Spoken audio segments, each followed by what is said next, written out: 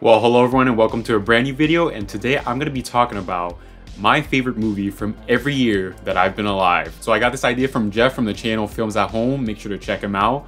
I don't know if anybody else has done a video like this, but I got the idea from him. So yeah, I'm going to be taking you from 1999, yes, I'm born in 1999, all the way to 2022. So let's get right into it. So first movie on the list in 1999 is The Matrix. Now, The Matrix was the first ever R-rated movie I ever saw in my life, and I actually saw this movie when I was fairly young, and my parents just kind of let me watch this movie because I don't know, I guess the only bad word in there is shit, and like there's a bunch of like gunshots. But you know, as a kid I was really focused on the visual effects and the action sequences. Like I was so amazed by everything, and like I even watched it behind the scenes. But I think the more I watched this as I grew older, you know, the story is like really meaningful, and it's like really something special for the time it was made at. Next up on the list, in the year 2000, we have the first X-Men. Now, X-Men really changed the game when it came to superhero movies. I think it might be the first like superhero movie that came out in the 2000s. I don't know if there was anything else, but X-Men just stars an ensemble cast with Hugh Jackman, Patrick Stewart, Halle Berry, James Marsden. Like, it's just such an amazing cast. And also Ian McKellen as Magneto. Like, the best part about all the X-Men movies is Magneto himself. Literally my favorite character in the X-Men universe. Next up for 2001, we have The Lord of the Rings, The Fellowship of the Ring. No surprise there, it's my favorite movie of all time. Now, I remember watching Fellowship of the Ring countless and countless of times. Like, went through that VHS multiple times. It was crazy. Just like the previous movie with X-Men, you get an ensemble cast here as well. You just remember every character after you finish watching this movie.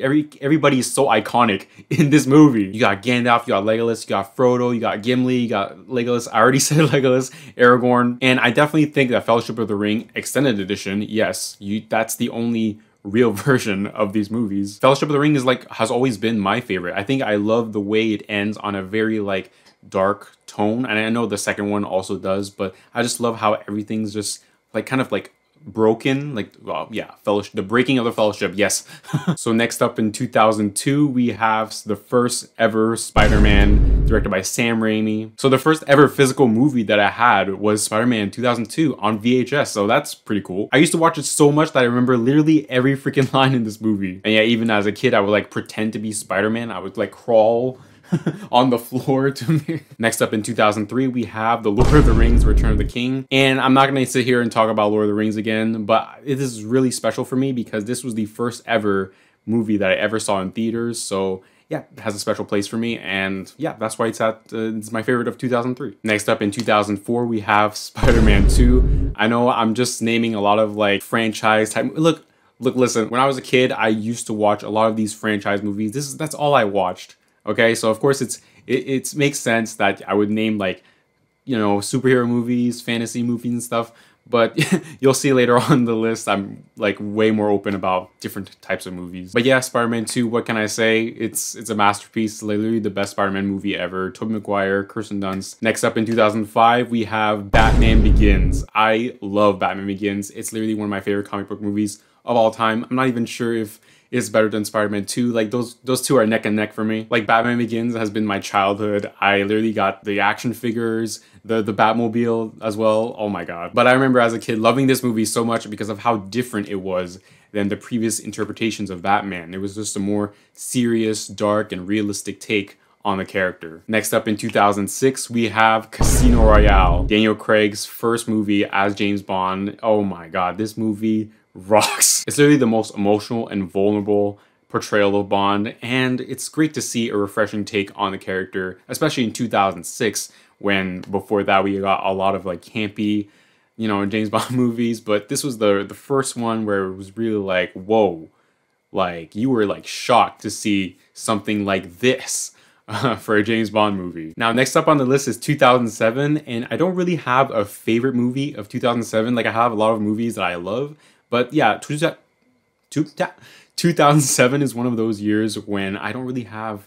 like a 10 out of 10 movie, but I'm gonna go with Harry Potter and the Order of the Phoenix, because why not? I guess it's special because this was the first ever Harry Potter movie I ever saw in theaters. The first 4 movies, I only watched them like at home on DVD, VHS, but Order of the Phoenix was the first Harry Potter movie I saw in theaters, and yeah, it was a really fun time, and I remember that summer very well.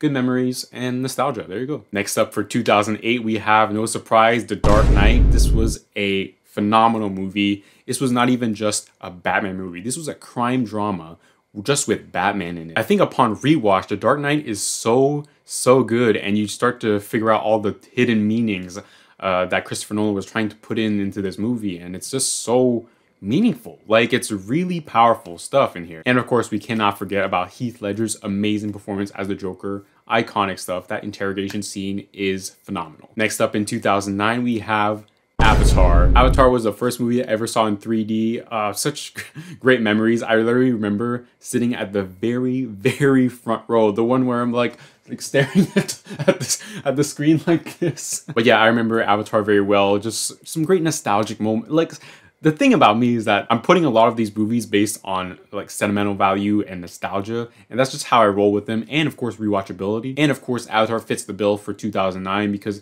it was such a, you know, a thing back then. And you would talk about your friends like, oh, have you seen Avatar and stuff? And like, oh, and I even played the video game on the Wii. Next up in 2010, now this is the year where I was becoming more open about seeing different types of movies, like dramas, romance, rom-coms, horrors, whatever the crap. And 2010 was the year I discovered The Town. Now, The Town was really inspirational in a way. It kind of opened my eyes when it comes to like acting, because I have never seen a movie with an ensemble cast that was just like, it was really all about acting. And I was really impressed with literally every actor in this movie. Ben Affleck, Jeremy Renner, Blake Lively, Rebecca Hall, John Hamm. Like, this cast was so good. And this movie didn't even have a lot of action scenes. I believe there's only 3 like bank robbery scenes, or you could call them the action scenes of the movie. But this movie is essentially a crime drama and just scenes about people talking and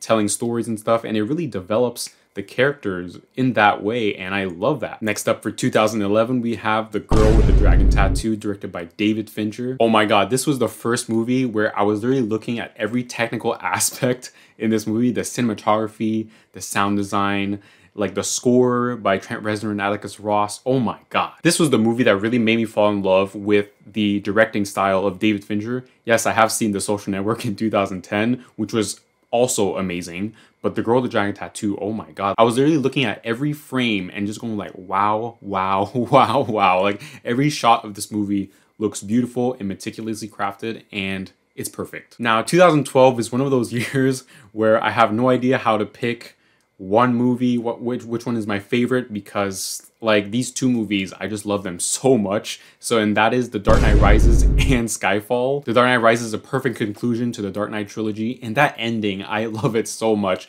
I just love it how it calls back to the story that Alfred said at the beginning of the movie. And then you have Skyfall. In terms of cinematography, this is the best looking movie of all time. Roger Deakins knocked it out of the park for the cinematography in Skyfall. He does not get enough praise for the cinematography in this.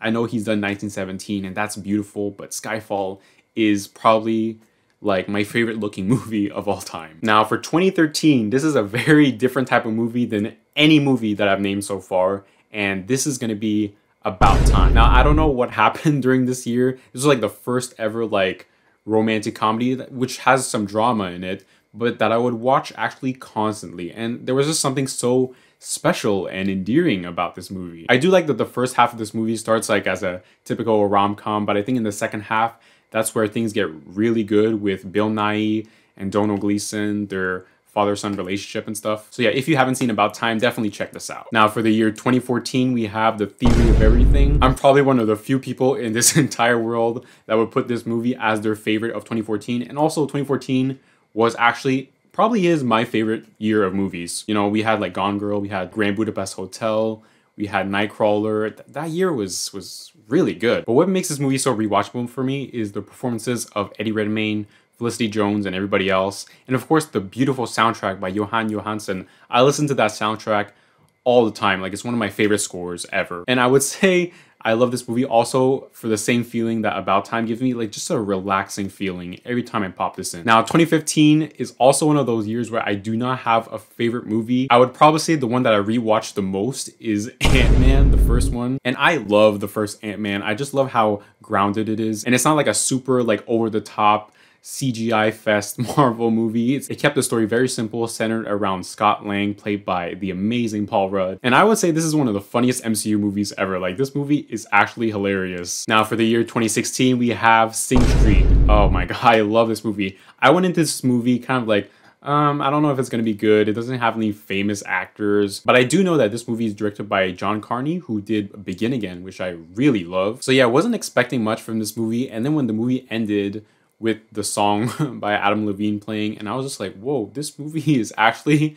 making me emotional. What the hell? It's essentially a beautiful coming of age story of just some kids in Ireland who just want to do something creative. And yeah, I find movies like that very inspiring to me. Now, for the year 2017, we have The Disaster Artist. Now, a big reason for why I love The Disaster Artist is because I am a big fan of The Room, a masterpiece of a movie. Like, it's out of this world. And I'm serious, The Room is literally one of the most unique experiences I've ever had with a movie. So watching The Disaster Artist, directed by James Franco, and of course starring him as Tommy Wiseau, I was really surprised by the emotion in this movie. And not only is this movie super hilarious, but I was so surprised about how much heart this movie has between the friendship of James Franco and Dave Franco's character, Tommy and Greg Sestero. Now, for the year 2018, we have A Star Is Born, directed by Bradley Cooper. Not only was I a fan of the acting, the ensemble cast, oh my god, Bradley Cooper, Lady Gaga, Sam Elliott, just a fantastic cast, but the music is so good. Like, I literally love every song. I listened to the soundtrack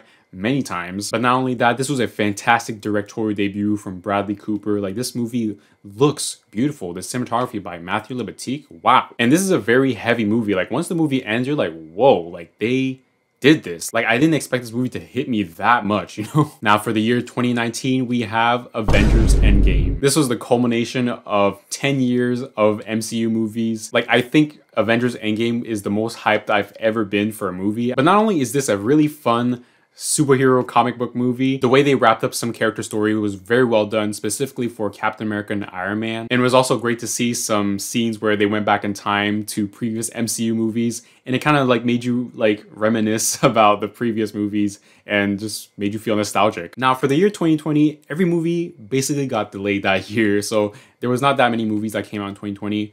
But the best that I've seen that year was Tenet, directed by Christopher Nolan. I don't think I fully understand this movie even 3 years later, but every time I do watch it though, I'm mostly just amazed by the technical aspect of this movie, like the cinematography, the score by Ludwig Göransson. But yeah, I wouldn't say this is Chris Nolan's best movie, but it was definitely the best movie that I saw in 2020. Now, for the year 2021, there was not that many movies that came out that year either, but I'm gonna go with Zack Snyder's Justice League. And I wouldn't say that Man of Steel and Batman v Superman are like amazing movies, but I really do love Zack Snyder's Justice League. And I think this is the definitive Justice League movie, but I really do love the tone they were able to bring in Zack Snyder's Justice League. There were some serious and dark moments, but there was also enough of comedy to add some levity to the film. And of course, Tom Holkenborg's soundtrack really adds a different touch to a comic book movie. Like, his type of music you don't really find in any other comic book movie, and I feel like it works with the dark and serious tone of the DCEU. Now, for the year 2022,